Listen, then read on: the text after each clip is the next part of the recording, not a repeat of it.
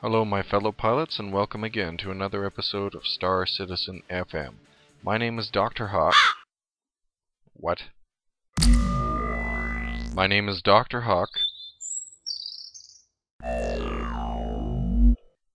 My name is Dr. Hawk. Seriously? We're gonna do this. Fucking birds. In this week in review, we had an appearance of Eric taking it all off for the camera. Don't ever do this again, please. My eyes were scarred. Chris Roberts was in town to discuss further things with the team. What was discussed is not yet known or common knowledge. All we can assume is that this is information that is important and imperative to the game, and they are working hard to ensure that everything that Chris Roberts wants to see in Star Citizen will get implemented and wow us. Dan Tracy from Crytek has also joined the team. This is a good thing given the fact that they are working in CryEngine 3, and having a person with knowledge would probably be a great thing. It might allow them to get around some of the hiccups or bugs that they might not be familiar with, and also have an inside man. Plus, Crytek is pretty awesome regardless, so welcome Dan Tracy. It's awesome to have you on the CIG team, and we look forward to hearing from you soon. We also have some cool footage of Eric Peterson's son, Colton Peterson. Apparently our generation has not played any PC games. Oh my God!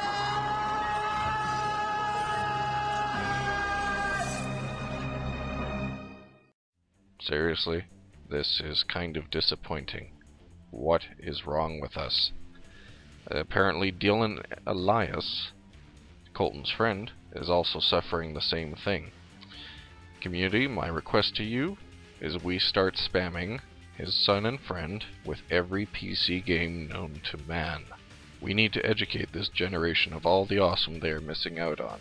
So let's start with the original Wing Commander, Privateer, etc. Aside from that, I believe there's further South X by Southwest, and I know I just butchered that, but that can be seen on the Roberts Space Industries website.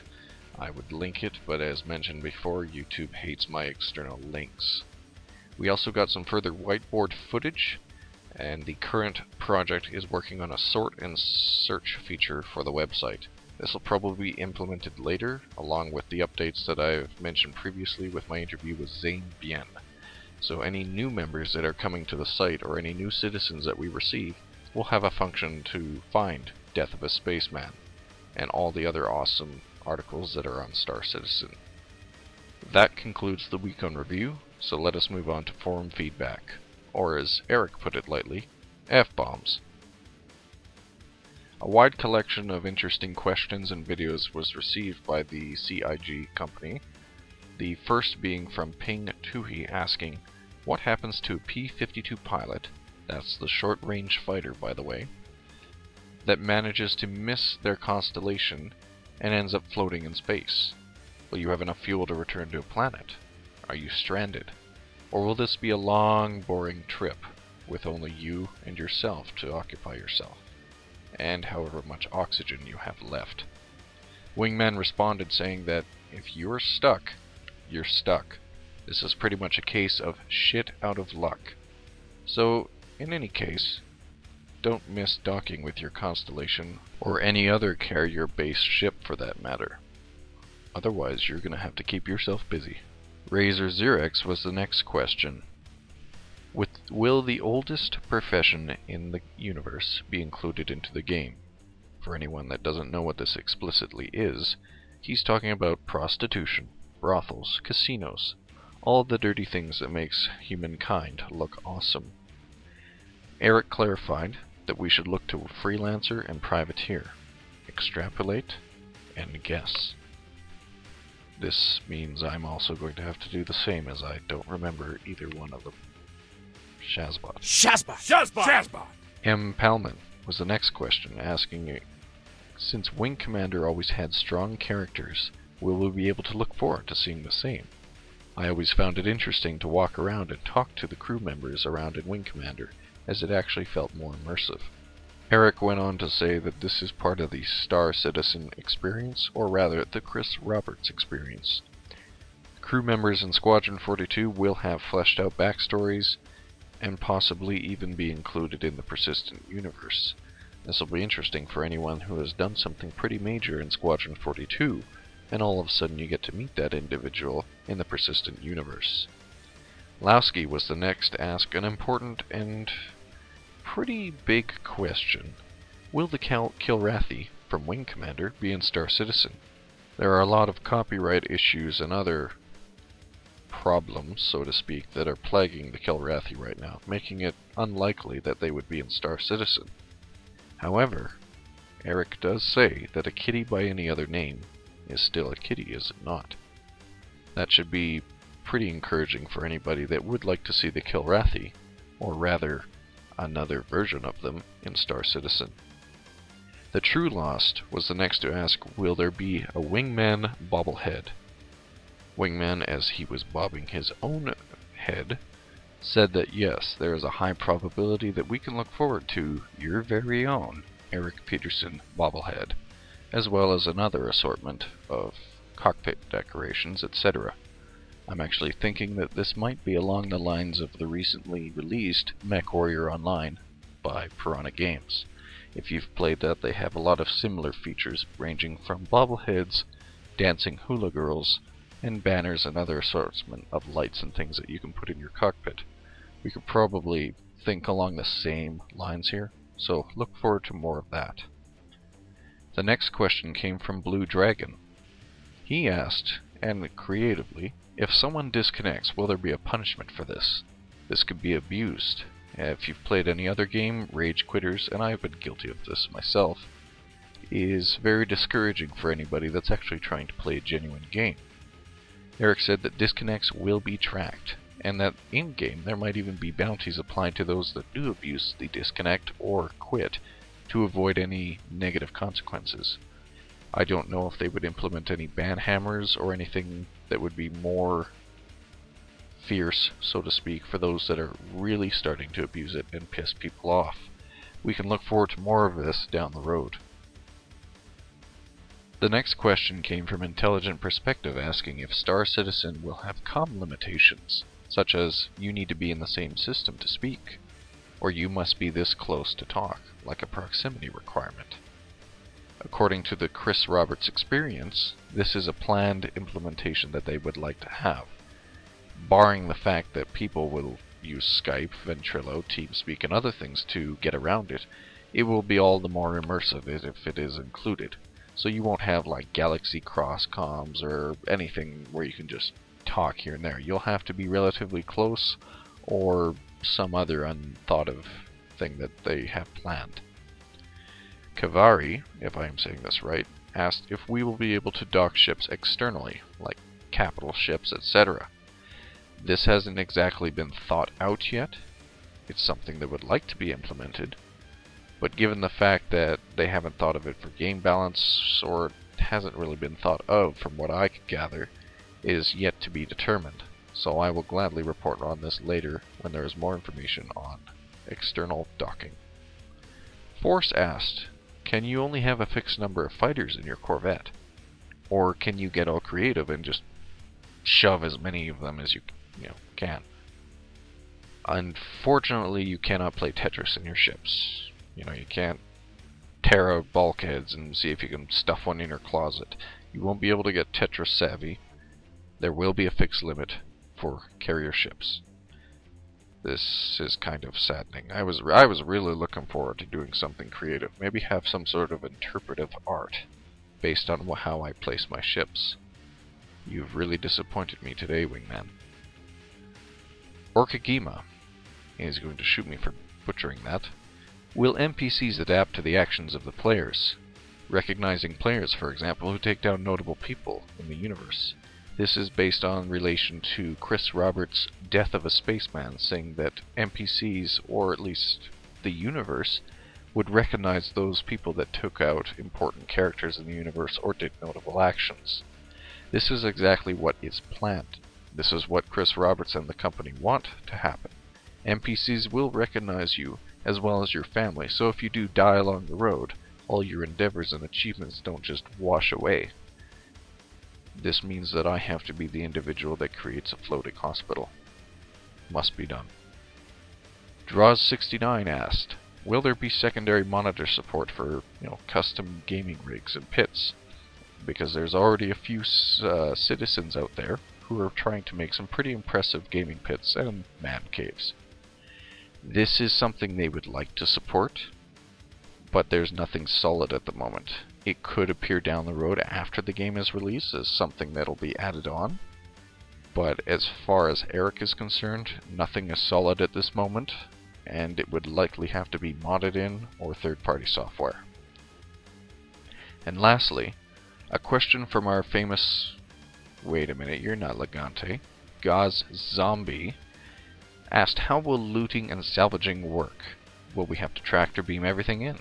Or is ship scavenging a possibility? Will you be able to get out and manually pick up pieces and parts and relics and things of interest? Eric said that most things will involve using a tractor beam. You blow it up, you pull it towards you, you make profit. But there is the possibility of having some derelicts or mysteries that you could explore. I'm hoping this latter is true because it would be fairly interesting to find those things. Given the fact that Star Citizen is supposed to be a ship-based game, nothing ever hurts about actually getting outside of the ship and exploring. That pretty much covers all of our fan-submitted questions, and again, as I have said before, congratulations community. It is always awesome seeing the creative nature of your guys' videos. I really appreciate seeing all the effort that is being put into this, and it just shows further the correlation and cooperation that we are having between the development team and the community. Great job, and keep it coming. In this week's Wide World News, Eric took the time to go visit the guys at the James Webb Telescope. For those of you that don't know, this is the planned replacement, or rather a follow-up, to the Hubble Space Telescope. The plan is to put this thing deeper and farther into space than ever before, and it will be somewhere orbiting around the moon. The only other caveat is that, well, it's not even a caveat. We won't have to worry about anybody having to go up there with a bottle of Windex and clean the thing off. It will be tested prior to deployment, and should be sending awesome pictures of deep space for all of us amateur and professional astronomers to look at. Also, in This Week in Space, which is a new segment in the show, as well as something that is credible and a good idea to do. On March 18th, 1965, Alexei Leonov, the first cosmonaut to perform an EVA, performed such a feat. He was EVA for about 12 minutes, and upon returning to his capsule, actually had to bleed off some of the pressure in his suit due to expansion to be able to get back in. This was a monumental moment in the space race, and Alexei Leonov, after a few scrub missions, and performing as, I believe, an advisor for the cosmonaut program, retired an Air Force general. Unfortunately, as far as I know, we haven't performed any recent spacewalks. Although, if you keep tabs of Chris Hadfield aboard the ISS, he recently just became the commander, and regularly tweets and tapes videos of his endeavors in space. A follow-up to the Wide World News, we find out that Pete Mackey is in fact not dead and is a dark magician. Fans submitted in another package for Eric, and it actually was... I didn't expect this. One of you actually sent in some veggies. Kudos, buddy. Although, at the same time, cheeseburger kind of does sound nice now. Later in the show, however, they went to interview Mark Skeleton. If you would like to check out the entire interview, I suggest you do so over at robertsspaceindustries.com and check the com link. However, a few highlights about Mark Skeleton. He is the lead artist extraordinaire, otherwise known as Awesome. He works on stuff, cool stuff, and frankly, from what I can gather, is sort of a boss. Check out the interview with Mark Skeleton. And as I have mentioned before, if you guys would like me to start including some of these interviews into the show for your viewing pleasure, tell me. I have no problem doing such a thing, but for ease of time at the moment, the best thing you can do is go check it out from the source itself. And now we move on to both announcements, some sponsorships, as well as a credible mention to a pretty cool guild. To any of you that have heard of Systems United Navy and recently saw the spotlight of them, you'll notice they sent in a very creative cake. One that was shaped like a hornet, and another one that was shaped like a citizen card. I believe this was made with fondant, and also gave all of the crew diabetes. Diabetes.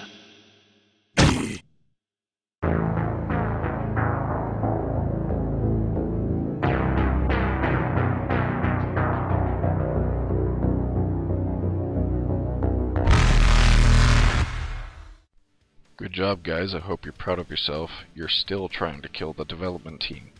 Stop it.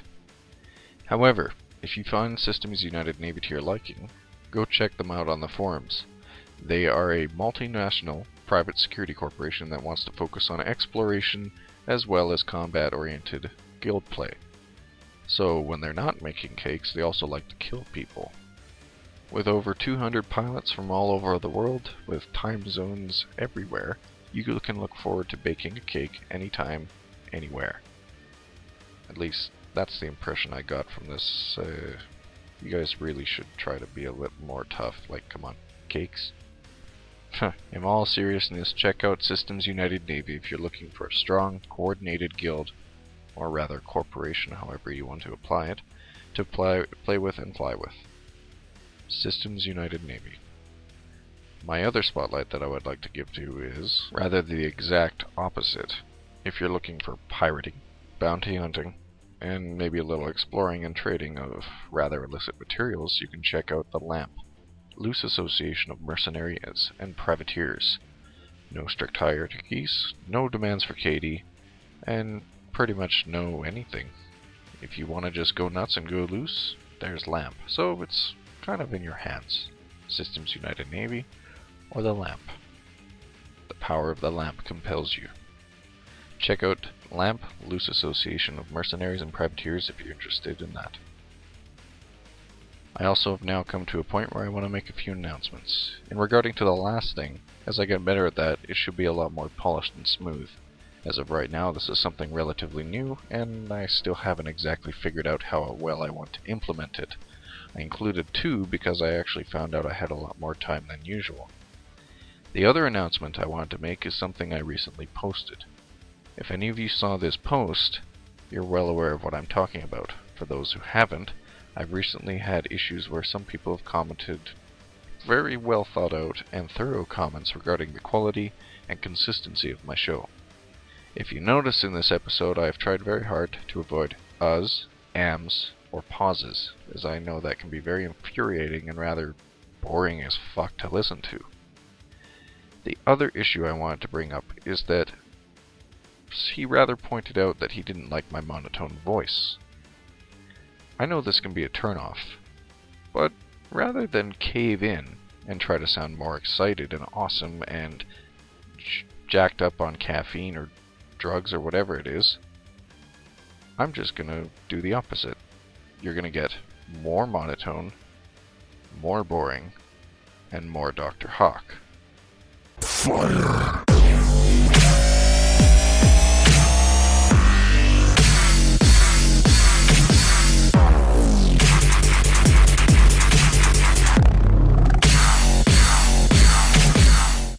A few of you already gave good advice, and that advice rang true with me, and that being, be yourself.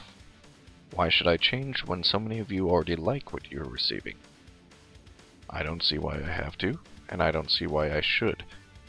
However, improvements are always appreciated, however. I've worked hard to make sure that there's no stuttering or anything that might be detracting from the show, and as I get better and better at this, it will only be more awesome. So, all I ask is your patience while I get better with this, the polishing is better, the scripts are better, and I stop going off on tangents relating to the theory of the universe and what exactly an angioplasty is. So, this is Dr. Hawk saying thank you very much for being patient with me, thank you for watching the show, and thank you most of all for making this possible. If it weren't for you guys, I wouldn't be able to do this. So, without further ado, I plan to move on to the interview segment of the show, and I hope you all enjoy. So, as usual, ladies and gentlemen, I like to do interviews to keep you all entertained and not going insane. My latest interviewee is a man of very interesting characteristics. Some of you should know him from the interview with Sandy Gardner, so without further ado, I'd like to introduce you all to Chris Smith. Hello, my name is Chris Smith. I'm the lead vehicle artist at Cloud Imperium Games and for the project Star Citizen. Pretty awesome. Thank you for taking the time to be with me and talking to one of the fans and pretty much the community at whole. Yeah, no problem. It's my pleasure. So, for those of you that don't know who Chris Smith is, I figure, Chris, you could take the time to walk us through maybe who you are. I know you've said that, but what your responsibilities are, what you are in charge of, and generally what you do at CIG. What is a lead vehicle artist? Yeah, so I'm a lead vehicle artist. Basically, that entails, sort of leading the direction of the quality of the ships, and making sure the ships are gonna come in looking good. Basically, I will model some myself, and then I will be overseeing the outsourcing department and other modelers that are doing the ships overall. So that's pretty much my job in a nutshell.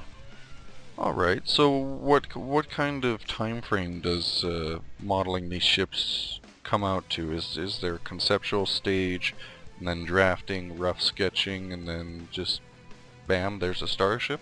Or is it a little more complicated or simpler?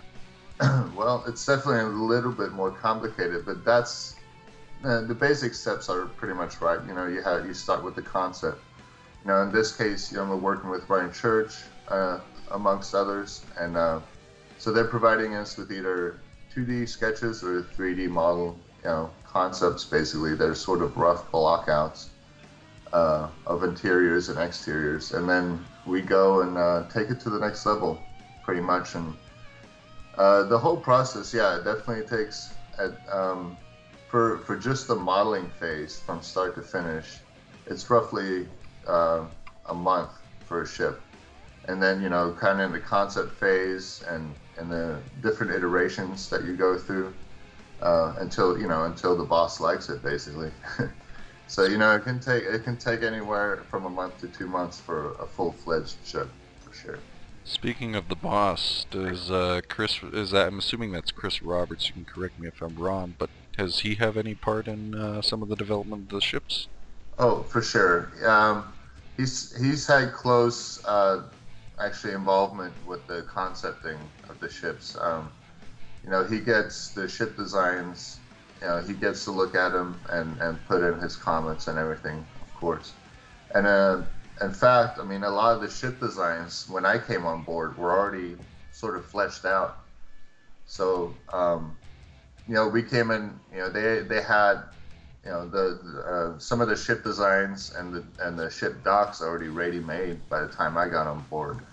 So basically, I'm here to kind of make sure that those ships end up looking really good once again in the game, And I'm pretty sure a lot of the community is looking forward to it. In fact, last I checked, everyone's screaming for the Aurora to be revealed. If it already hasn't, I'll have to check the news later. Yeah, not quite, but yeah, it's getting there. It will be done very soon. Well, there you go. Hopefully the community can take it as said. It's getting there. So, yeah. one of the other things I'm curious about, when Sandy did the interview with you, some of your previous work is actually fairly interesting. Duke Nukem Forever, Starhawk, PlanetSide 2. Each of those games, while being very different in each aspect, has space elements. Each of them. Duke Nukem had alien invaders. Starhawk is pretty self-explanatory, and PlanetSide 2 is sort of a hybrid if you think about it. Do you think that any of the previous work would influence the Star Citizen now? Maybe, if anything, I would say you might get a little bit, for the ships I modeled, for sure, I kind of infuse my own style into some things and my own little quirks and nuances that I do for just my general modeling, which is what I've done with actually with Starhawk. Starhawk was a game that they kind of let me go crazy on. We started with concepts, but I pretty much changed those vehicles around, and they ended up being about 80% my design. A lot of those things. So, and with Duke Nukem, well, yeah, it was definitely sci-fi. It was a bit more Earthbound, but it was definitely that one was a bit more okay. Here's the concept, and make it look just like that. So this game, it's a bit more like that as well, where I get a concept, and then I'm basically going to do it like the concept is, because the concept's been agreed on by Chris Roberts and everybody, and so I pretty much have to make it look like that. But there's of course since I like mechanical stuff, so I infuse a bit of my own mechanical believability and plausibility into certain things, and actually draw a lot from real world inspirations as far as that's concerned. I look at a lot of mechanical things, all kinds of ship designs, jets and all kinds of things that I draw real world inspiration from, so it makes it more believable for the player. I'm pretty sure that'll be much appreciated. Well, science fiction is something that is fun to jump into. There's periods where the believability is stretched. I'm going to use Mass Effect as an example, as much as I love it. The transforming guns, and as a gun nut myself, I love them. But then in your mind you're thinking, whoa, what? You fit what into how? Yeah. It gets a little, like, as soon as it gets in, like, the plausibility starts to fizzle a little bit. There's always that that amount of disbelief you're willing to grant, any kind of science fiction thing. But if it gets too far, I'm always kind of turned off by that as well. So I definitely always try to infuse a lot of real world plausibility into my machines and things like that. Awesome. So your interest in Star Citizen, how exactly did you get involved with Star Citizen? Did you reach out to Chris and CIG, or did they just see you and go, hey, you're having a job, get over here and work? Yeah, well, it started off with the layoff, the unfortunate layoff of Lightbox that we experienced. And, I was looking for a job, and I got and previously, actually, about a half year before that, I saw the Star Citizen video. And we had just come from finishing Starhawk, and we were starting on a new project, which actually was sort of a space game as well. And then we saw that, and I remember thinking, like, wow, that looks freaking cool. I was very impressed by the video and everything. I was pretty blown away by it. So that definitely stuck in my mind. I mean, I really, to be honest, had not known about Chris Roberts. Back in those days when Wing Commander came out, I was mostly into Sega, I guess, the Genesis. I wasn't really playing much PC games. Although Wing Commander does, I mean, I have heard of it, but never played it. So anyhow, saw the video, was pretty impressed by it, and then we got the layoff, and then, I'm looking for jobs, I'm doing some freelance work, and then I got a call from Eric Peterson. And that was, in October, I think. And then, after that call, we had like a little chat, and then a month later they called me back and things started getting rolling. And as soon as he called me, I didn't know who Eric Peterson was, so I had to go look it up, and I found Cloud Imperium, and I found out it was linked to Star Citizen, and then I got really excited. So I was like, oh wow, this is cool, this is for this game. I probably got the blood flowing. I'm sorry? I said, I'm sorry, I said that probably got the blood flowing, especially with that situation. Yeah, for sure. I mean, and again, like the vehicle modeling, the spaceship modeling was kind of right down my alley in a way, so. I was definitely, I would, I was like, yeah, I would like to work for that game. Yeah, I would like to work on that game basically. So, things got rolling and it happened. So I was definitely excited about that. It Yeah, came together perfectly in a way. and now you probably are happy that you're working with the grade A team, so to speak. You got a lot of interesting individuals. Eric is very interesting and Yeah. charismatic with his usual charm, and Ryan Uh-huh. Church, and you got your comrades in arms, Chris Roberts. So Yeah. it's probably a very happy group to be And working Mark with. Skelton. Let's Mark not Skelton. forget. Yeah, I had to mention him too. That Apologize. guy. Did you see his last interview? I think I did. I'm probably going to be pulling that into the episode, but that's for earlier for people who've watched the show already. Right, right.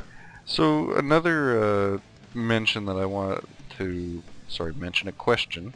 What do they got you working on right now? Within limits. We don't want to get you in trouble or have any curb stompings or anything, but you're in charge of the ships in general. But I'm assuming it would be the Aurora and other things that are being worked on, or am I completely out to lunch right now? No, no. So yeah, Aurora is definitely being worked on right now for sure. It's got to get done very soon. So that's in the hot stages of production right now. And I'm personally working on the 300i, and that's in the hot stages of production as well because we got to get these guys out. So yeah, those two are definitely very close at this point. I'm actually looking forward to that 300i. I believe that's my pledge ship, so Oh, nice. I'm excited to see that thing. As soon as I heard it's supposed to look like an F-35, I'm like, I can get behind that. Yeah, yeah. I think you'll dig it. I think you will. It's it's gonna be a slick ship for sure. Okay, well, I'll have to look forward to painting it with hawk wings and everything. Have to make it fit the Dr. Hawk persona or something. Nice. Yeah. So, what can the fans look forward to in terms of the ships themselves? Like, what kind of fidelity and specifications are we going to be able to look at, or is it still too early in development to be able to tell? Because a space game can be made to look pretty very easily, or very with difficulty depending on your approach, but you're working with CryEngine 3, so Yeah. Well, what can we expect? well, for the fans, I mean, as far as like flexibility with and animations, you mean? Yeah, I mean, we're gonna be having a lot of, I mean, a lot of the mechanical stuff. I mean, you're gonna see a lot of things moving, and like the little directional jets and things, and inside the cockpit, it's gonna be insane because there's gonna be a lot of interaction with inside the first person area of the cockpit. So there's definitely going to be high fidelity as far as moving bits and just, real world mechanics, things that you would see on a spaceship or you expect to see moving and things, As far as for the fan itself, any customization, there'll definitely be some, hard points on ships for, switching out and customization for upgrading, weapons and boosters and the like. So yeah, there'll be some fun for the fans. Once they get a hold of the ship, that won't be the end of it. No, that's good to hear, because that seems to be the current worry so far is, how much customization can we do? And I keep thinking, I'm pretty sure we'll be able to do a lot, given that Eric himself said the ships are your avatars. Yeah, yeah, for sure. There will definitely be. As far as the look of everything, I can't really comment on much of that right now, but definitely, expect hard points and upgrades and stuff like that, for sure. Awesome. I think this next question ties into ship expectations in general. Is there any word on the ship builder, or at least a standardization for the fans, like even myself, I do some 3D art, on what to expect when making their own ships? Because I do remember it was mentioned that there will be sort of a rubric written out for the fans, so we don't just have ship designs left, right, and center that don't actually adhere to any sort of formula. Right. Can we expect any sort of formula, or we still have to wait while you guys figure out what to include, what not to include, etc. Because there have been some amazing fan artworks and even renders of ships already, but in my back mind I think, oh god, what if it's missing this one thing and they have to tear it apart because it doesn't adhere to the rubric. Yeah, I saw some of those, those designs, and some of them definitely look very good. At this point, for sure, we have to see, there's definitely going to be some standards, that has to be, taken into consideration. But yeah, if any of those ship designs, if Chris Roberts is cool with them and any of that, I don't know. I can't really comment too much on those things yet, but all I know is like those ship designs look great, and if anything like that would be implemented, definitely there would be some limitations on certain things. Is that what you mean? Yeah, well, yeah, I'm aware of limitations. I was more interested in when we have a general, okay, fans, here is a list. You need this many polygons, or this general shape, or this sort of design. That's a little bit too early to tell at this moment. Fair enough. So in the meantime, though, with all these awesome ships, for any of the fans that are making them, do you just say keep on trucking, keep on on going? Just keep on doing what you think is cool, man. I mean, and then we'll go from there. Well, there you guys go. You had Chris Smith, the 3D vehicle artist, tell you himself, go for it. And plus, you can always tear apart a high poly object and dress it up later. Yeah, I mean, once we get to a certain point, if just like any concept art, pretty much, there's several iterations sometimes, you go through. So if, somebody really wants to work in, if there's some changes, they can make some tweaks to their design, and it might be perfect at that point, Fair enough. Yeah. So I have two questions here from the community. They were sort of last minute, but Cloud and Jukarn, he's probably going to stab me for butchering his name, have a question each for you. The first one sort of ties into what I asked earlier, but she is curious as to how far the CryEngine 3 engine is going to be pushed. And it wasn't really refined, but I'm thinking she means in terms of fidelity, like I asked previously. Yeah, I mean, we'll push it a lot. I don't know. I'm not the most technical artist or qualified to answer that, but we're definitely going to be pushing the limits as far as polys and textures, because we definitely want, and like you said, high fidelity in the game. High, the visuals are going to be very important, and so we're definitely going to be going to the limits, as much as we can, So I'm pretty sure that my laptop would explode if I tried to play Star Citizen in its current state. In its current, well, yeah, possibly. I mean, great. No, I don't know. I really don't know. I mean, it's kind of like, put it on the lowest setting and go from there. I got a computer rig plan, so I guess I gotta start saving those pennies. Right. And then Jukarn, he wants to know how much will you be able to customize the look of your ship. Again, another tie-in, but I think this is more something that just can't be answered given what you've said to me already. Yeah, a little bit too early, but in the phase, but definitely expect upgrades and for the hard points on the ships, like boosters, weapons for sure.